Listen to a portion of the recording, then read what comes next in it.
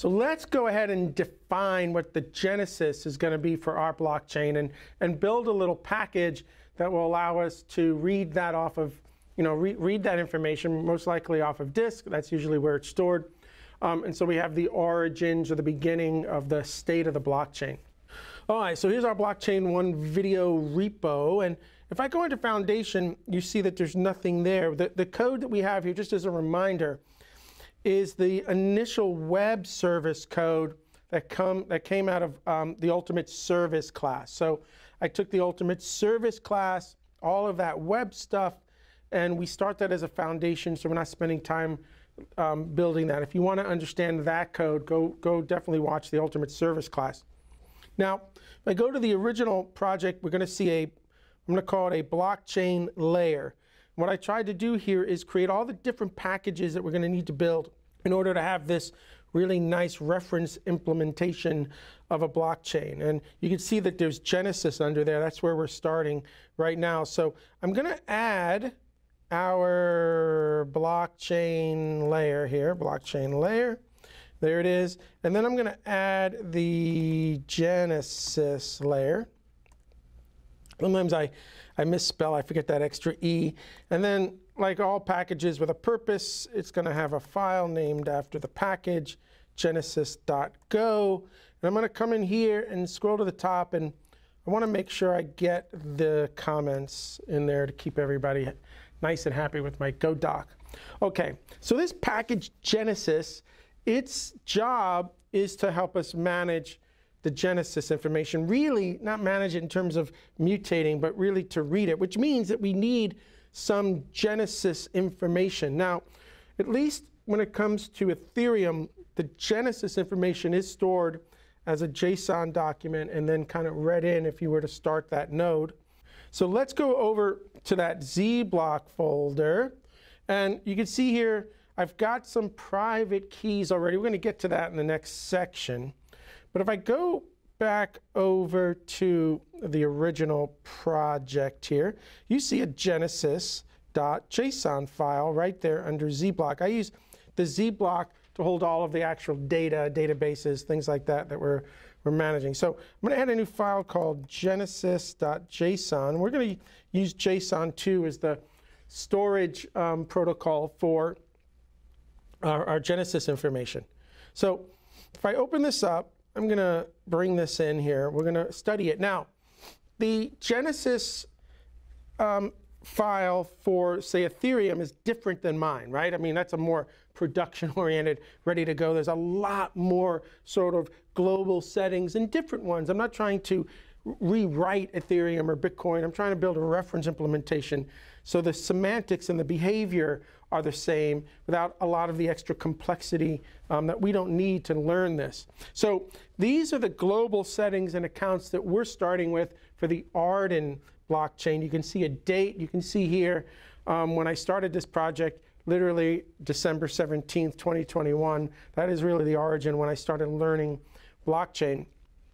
And then we've got this idea of a chain ID. Every blockchain has a chain ID, and every blockchain needs to have a unique chain ID. The chain ID is built all the way back into really the transaction system, as you're going to see. We want this because what you don't want is your wallet or you performing some sort of transaction against the blockchain and it being the wrong blockchain. That will be bad. And you don't think that will happen? It happens all the time, because you might have in your wallet a bunch of different accounts for different blockchains that you're talking to. And it could even be, from a developer standpoint, your dev local, your test net, your main net, this net, that net. And it's quite easy at times to forget to switch over to that other net and perform an operation. And so this chain ID is a way to protect us as well from, the blockchain can say, hey, no, you sent this transaction for chain ID 25 and I'm 2, so I'm going to reject it.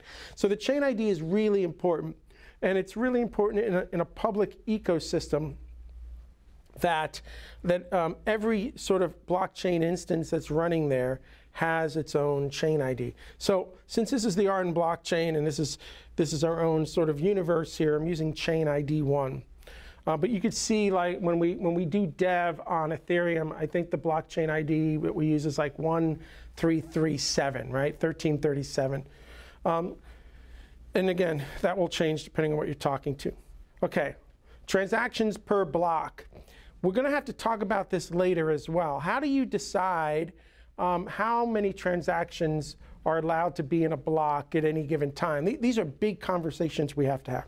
Even Ethereum over the years has changed these sorts of rules and went from fixed blocks to blocks that weren't fixed in size, blocks that are based on the amount of gas, blocks that are like, there's a lot of science that has to go into this. We're going to keep it simple. What we're going to say is we're going to have fixed size blocks where no more than 10 transactions will be in any block. We're going to just keep it simple. Ethereum does this in a much more complicated way, and they have to, right? And there's this balance also between the size of the block and network bandwidth and the size of the block and how long it might take to process that block. And we're going to talk about all this stuff, I promise you. But for the ARM blockchain, we're going to keep it simple, and we're going to use this setting to dictate that we'll never have more than 10 transactions. You could have less, but we will never have more. Difficulty level. Now, at some point, we're going to get into this idea of a consensus algorithm. And when we start talking about proof of work consensus, what that means is that we're going to have an algorithm that has to perform a large number of iterations over the data that we want to seal into the blockchain. And the idea is that we're looking for something. And there's no sort of function, right, polynomial function to find it. It's literally brute force when we talk about proof of work. So the difficulty level is going to be related to the difficulty it will be to solve that proof of work puzzle later on when we get to that. Now, on a system like Ethereum, when they were running on proof of work, they're now running on proof of stake. And we also have an implementation of, I'm going to call it proof of authority, though proof of authority and stake semantically are very similar. The only difference is going to be what's at stake, like what do you lose? And we're going to talk about these things, I promise you. I don't want to put the cart too far ahead of the horse here. But when Ethereum was running on a proof of work algorithm, that difficulty level would adjust all the time to make sure that the cadence of transactions being mined was anywhere between 12 to 14 seconds. So if things were taking longer, they could reduce the difficulty level. If it was too short, they could increase the difficulty level. A lot of complexity in that, right? And then over time, you have to know what that difficulty level was. So we ain't going to get into any of that here with the ARM blockchain. We don't need to, right? This is a reference implementation. I'm going to keep telling you that. So our difficulty level is going to be fairly static, which means that when we run proof of work here on the Arden blockchain, there is no consistent cadence when doing proof of work and mining. You'll see that too when we get to it. Again, we don't need that right now in our reference implementation. So the difficulty is going to be tied to our proof of work consensus algorithm, and we'll see that. Now, mining reward.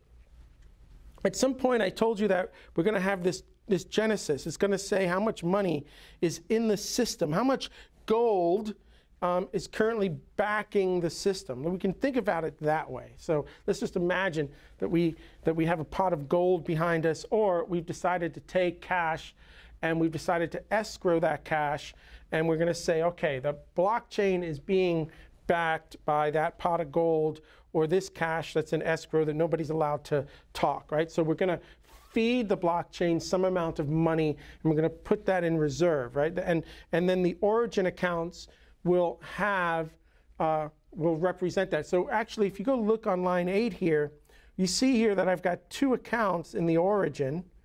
Okay, this account for the Arden blockchain is going to be mine, and this one's going to be another developer on the project named Pavel.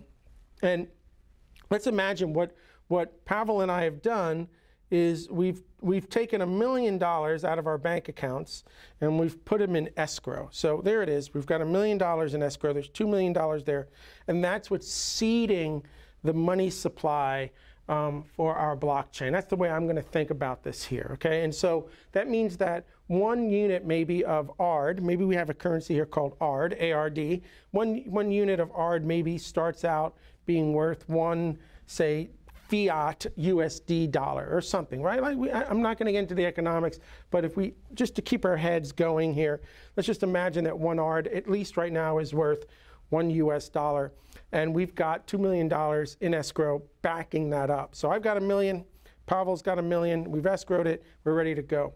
So that's fine, right? But then if this is the only way to bring new money in the system, that's going to be a problem. So we're going to need other ways of bringing in sort of new money. Now, one way will be to allow people to take money from the outside and bring it in, right? We're going to have to look at how that happens. But also, the idea is that it's going to cost money to run the system. And we're going to get into this when we get back into the consensus protocols. I'm kind of giving you the, like what's coming here, right? Like what's coming. So what's going to have to happen here is that we want to give an incentive for people to stand up their own nodes to keep the system up and running. So I want you to think of these two settings, the mining reward and the gas price, as the incentive for you out there to run your own Arden node. So anytime that you get to write the next block of data to the blockchain, as part of the consensus algorithm we'll talk about, the system is going to give you magically $700, 700 ARD of money. And then anybody who wants to transact on the blockchain, well, it's going to cost them 15 units. If we just think in terms of dollars right now, it's going to cost them 15 bucks. That's really expensive, right? But 15 units of currency to transact. And this is simple. I mean, Ethereum's a lot more complicated here, right? The gas price on something like Ethereum changes all the time depending on demand. So it's constantly being calculated. And people can choose what they want to pay and not pay, and then nodes can choose whether they want to accept your transactions or not. Like we're not going to do any of that. That's super complicated stuff. You would need that in a real live system.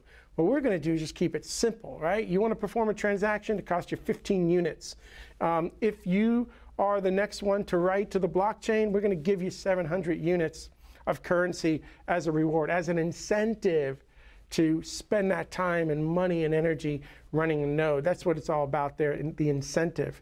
So these are going to be our settings right now, okay? Our chain ID, our transactions per block, our difficulty, the mining reward when we get to mining, so give the incentive for people to run a node, the fee that we're going to have to pay every time we want to execute a transaction on the system, and then, again, the origin balances for these two accounts. They start with money in the system, and then as new accounts come in, either I can give them some of that money, or they become miners and they create their own money, or at some point we find a way to on-ramp new money, right? Or where somebody can say, hey, I got 100 USD, I'd like to bring that into the system. So we've got all these other ways of bringing money in. So this is our Genesis file right here. These are the settings that we're going to use for our reference implementation. And now that we've got this in a JSON file on disk, we're going to have to now be able to read that off of disk when the node starts.